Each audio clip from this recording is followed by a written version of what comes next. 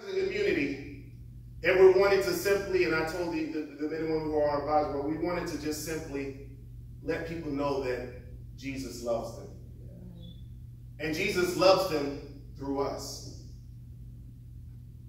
It's so important. I see so many people who are hurting, whether it be people, sometimes it's people in business. We operate our own business. Some people are just angry. And sometimes we have to get to the root of that anger. And that anger, a lot of times, is almost like, you ever seen a wounded animal? A wounded animal, if you walk near a dog and he's wounded and you try to touch him, he might reach out and bite you, not because he dislikes you, but because of the pain he's dealing with. I don't want you to get close to this because you might hurt me too. So get away.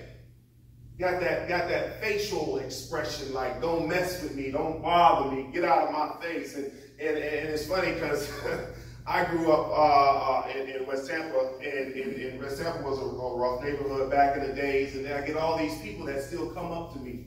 And my wife's like, you know him? Where do you know him from? And I said, man, I knew that man, he was like this. And a lot of these guys, they look so rough and tough and exterior, and the tattoos and everything. They're little boys. Right. On the inside. Right. But because no one has loved them enough to get past that, so to speak, they keep people away. Even the church at bay. And God is saying, I need someone to love on them too. That's right. Yeah, the one that's got 55 tattoos and a mouth full of gold teeth, look like he's breaking half. I want you to go over there and love on him too.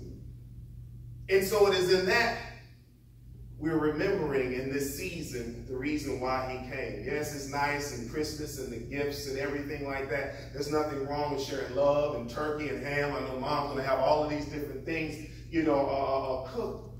But my focal point is the ministry of reconciliation. The ministry of reconciliation. So at this time, I give myself away. I want to open the floor up to